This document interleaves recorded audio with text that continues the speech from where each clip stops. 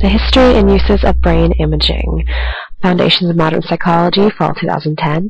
My name is Shay Lowry, and this is my oral presentation for our final class project. The early history of brain science was messy, inaccurate, and lacking in human specimens. Most of this began with Galen of Pergamum around AD 612. He was unable to autopsy human beings. He had to perform necropsies on animals, mostly roadkill, whatever he could find to perform autopsies on. What he observed was a wondrous net of blood vessels at the base of animal brains, particularly, in his case, pig brains. This is a picture of a gopher net. Humans have kind of something similar, but it's not the same structure, and this is kind of an example of how Galen kind of set the tone for medicine for a millennia, even though most of his wisdom was not based on studies with humans and were actually based on studies with animals. He believed that this wondrous net distilled vital spirits from the heart and helped cool the hot humors from the heart. And this is just kind of the beginning of brain science.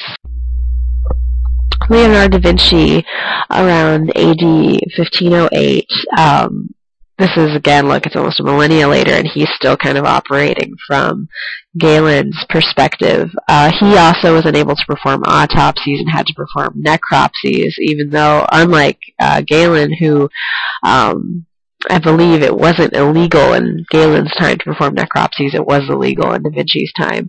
So he had to perform necropsies on usually things like roadkill.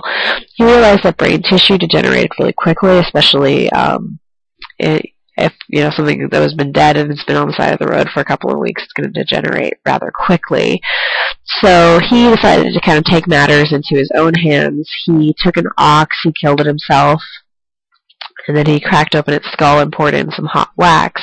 And then once the wax cooled, he scraped off the excess, and what was left was the shape of the ventricles of the brain, which are actually quite similar to human ventricles.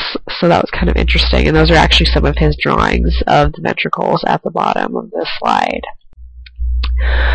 Next, we kind of move on to Andreas Vesalius, who's a couple decades later. Vesalius grew tired of just observing animals. He felt that because humans are such a unique animal that we probably have unique anatomy and that we need to study this anatomy on its own. This is a picture of Vesalius scraping the skin off of a corpse to study the muscular structure. This is picture that he drew of the brain after having just removed the skull. You can see the membrane is still intact. Vesalius had a unique solution to the illegal autopsies. He decided to rob graves. This activity forced him out of France. In fact, he never even finished medical school because he was kicked out of school for his deviant activities. He ended up moving to Padua, and he was able to conduct public autopsies there because while it was illegal when he kind of started there, there was such a push for scientific discovery that the government decided to make them legal. So he would perform these public autopsies with hundreds of people.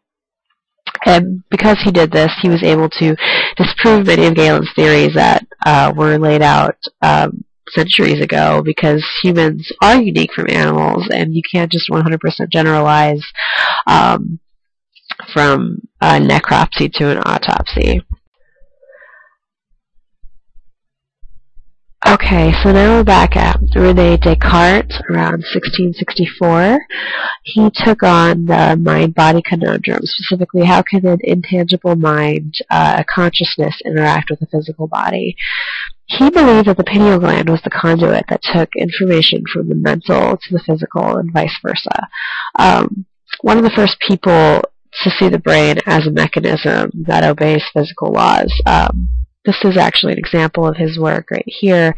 This is a drawing of his with stimuli hitting the eyes, going into this rather oversized pineal gland, and being interpreted into muscle movement.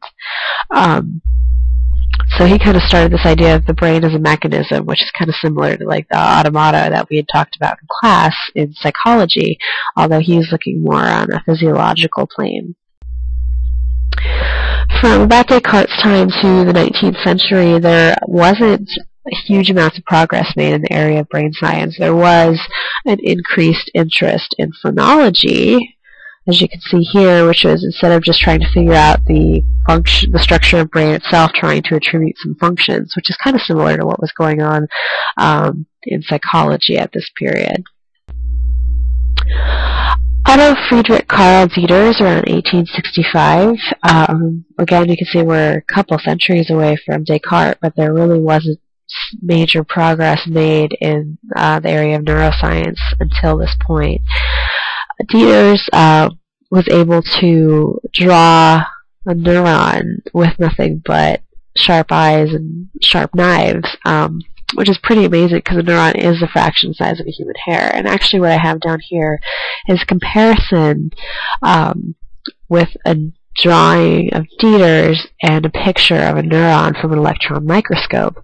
As you can see, using just the naked eye, he was able to be fairly accurate. This was how much work he put into trying to understand the brain. Camillo Golgi, circa 1875, he was an Italian psychiatrist. While he was working in a hospital, by accident, he discovered that silver makes a series of cells move in a nervous tissue, like they stain in a specific way. He called this the reazione nera, or the black reaction, which is now called Golgi's method. And he was able to use this method to plot the paths of neurons, and it's actually pretty cool. I'll try to illustrate it a little bit. What he would do is he would stain some nervous tissue, and what he would find is it would kind of start off at the body of the neuron around the axon and just kind of start staining up the dendrites, and just kind of just keep going in a way where you can kind of trace where the impulse would be going in live tissue. Even though Golgi's method was revolutionary, it didn't become very popular. And actually it took this Spanish histologist we're looking at now, Santiago Ramon Ekelhil, he read about Golgi's methods and popularized them. And actually he used this method to come up with a map of the hippocampus that we still kind of use today in some anatomy textbooks. He used the staining and just kind of watched as the stain moved throughout the hippocampus and kind of plotted how impulses might travel through the hippocampus. He hypothesized also that neurons could be discrete units, discrete cells, that communicate with one another. This issue actually polarized the neuroscience community because the previous paradigm had been that nervous tissue is just kind of this big glob of really tightly interconnected cells, and the cells cannot be separated. It's actually very similar to the mind-body debate that was going on in psychology. Is the mind separable from the body? And it's kind of a reflection of that in neuroscience, where is it the sum of the parts? Is it the parts itself? And actually, as we later discovered, it's kind of both. The neurons are separate individual independent units, but when they form together, they form a much greater whole. Now into modern brain imaging. These are just some images of PET scans and fMRIs. And we're just going to kind of go over this a little bit. The science behind these images, these machines, is a little bit outside of my wheelhouse, but I will do my best to kind of explain how they work and what they do.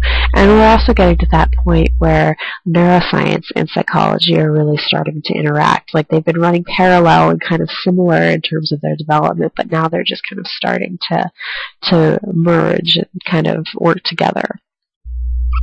Positron emission tomography was developed in the 1970s. It involves injecting the patient with a radioactive isotope.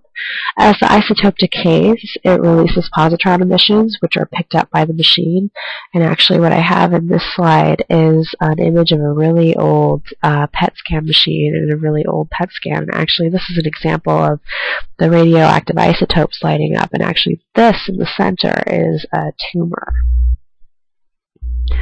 PET PET scans today focus on anatomical structure of the individual, like such as seeing a physical tumor on an organ or on the brain.